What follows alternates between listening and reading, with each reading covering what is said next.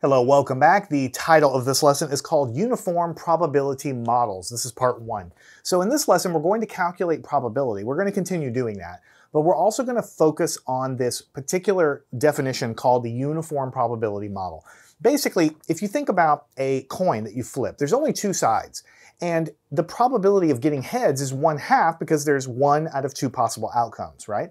And the probability of getting a tails is also 1/2 because there's one tails and there's two possible outcomes. So the probability of heads is 1/2 and the probability of tails is also 1/2. The only two outcomes we have are heads or tails, and the probability of both are the same. So when you have a situation where the outcomes all have the same probability, we call it a uniform probability model. It just means all the outcomes have exactly the same probability. Another example of this would be rolling a 6-sided die. What's the probability of getting a 1? Well, it's a 1 possible outcome out of 6 sides, so 1/6.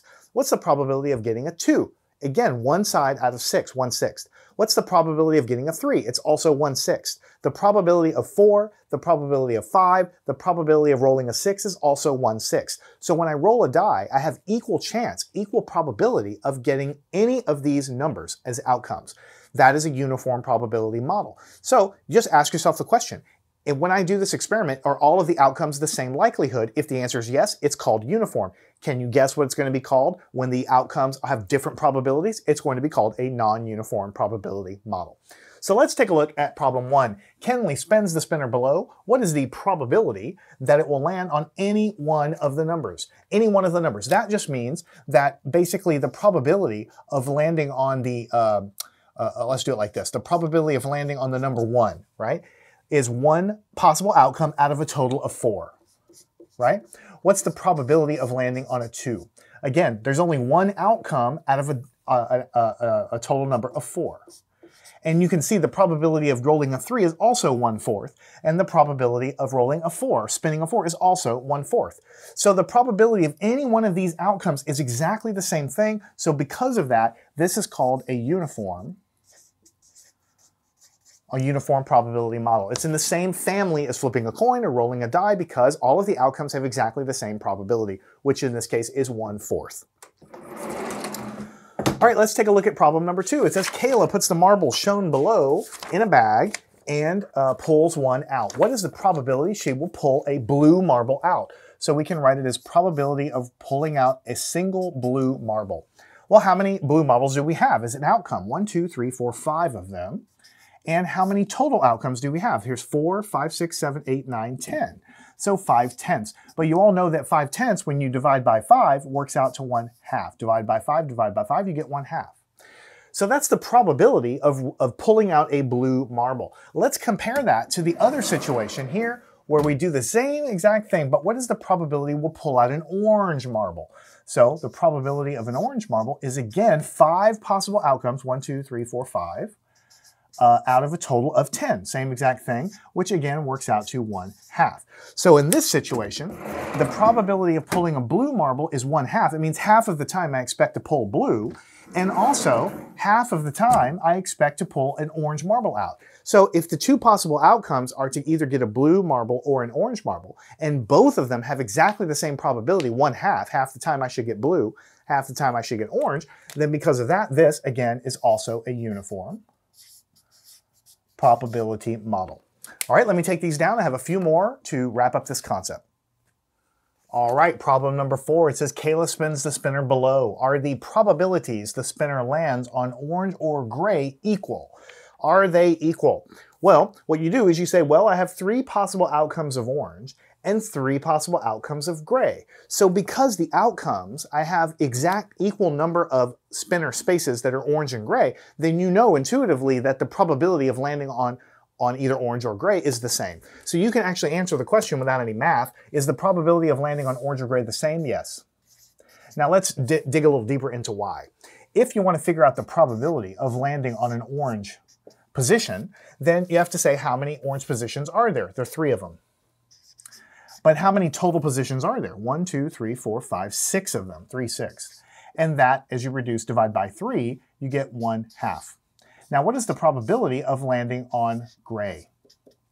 All right, there are 3 gray positions as well, so the outcomes I'm interested in are 3, again, out of 6, which again works out to be 1/2. So the probability of landing on orange is exactly the same thing as the probability of landing on gray. So the probabilities the spinner landing on orange or gray are equal. Yes, they are. And because of this, again, this is a uniform probability distribution because the outcomes are equally likely. All right, let's take a look at problem number 5. Diana flips a coin. Is this example of a uniform probability model? Well, we kind of already gave it away because in the introduction to the class, I gave the example of flipping a coin.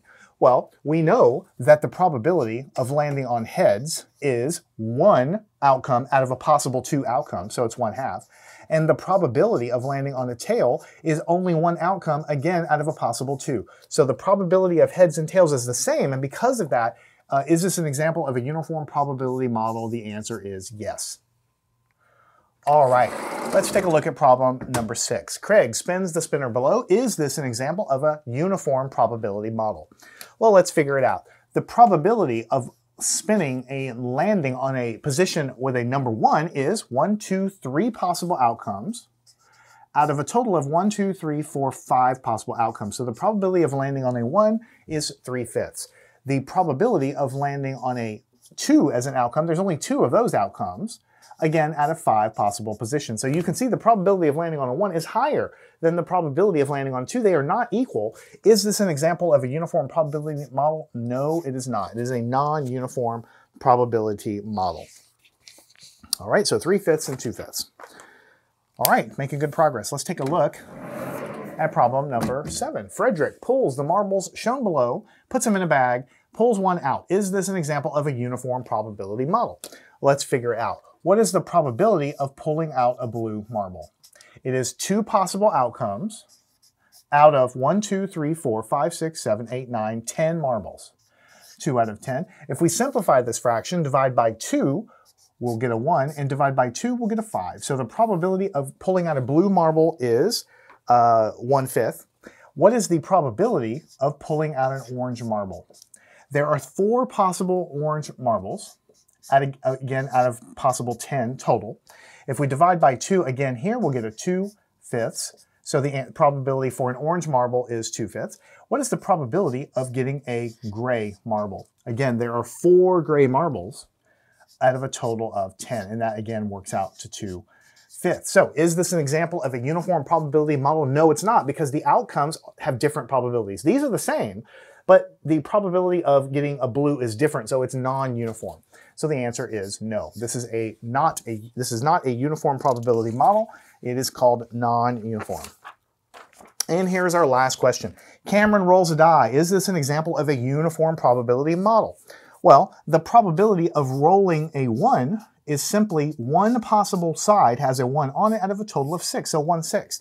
But the probability of rolling a 2 is also 1/6 because there's only 1 side that has a 2 on it, again, out of 6. The probability of 3 or 4 or 5 or 6 is always going to be the same, 1/6. So because of that, is this an example of a uniform? Yes, it is. This is a uniform probability model. We already kind of talked about that. So we're going through a little bit of work to identify a little bit more with more rigor what kind of probability situation we're dealing with. We now know how to find probability, but we also want to know what kind of problem we're dealing with. When all of the outcomes of the experiment have equal likelihood, we call it a uniform probability model, like the die and like the flipping of a coin. But then we have other situations where we have non-equal number of outcomes. We're going to end up with a non-uniform situation. And that's all it is. There's not much to it, but it's just a definitional thing we have to see examples of. I'd like you to solve these. When you feel like you understand it, follow me on to the next part, the next lesson. We'll continue on with uniform probability models.